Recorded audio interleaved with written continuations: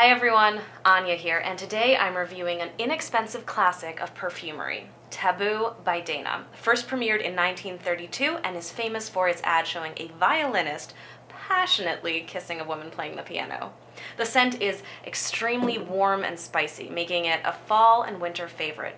The spices are joined by a sweet creaminess created by neroli, ylang ylang, and other florals, though floral does not describe the scent at all. Overall, it's a fantastic buy for the price, especially for nights when you want to be your most provocative.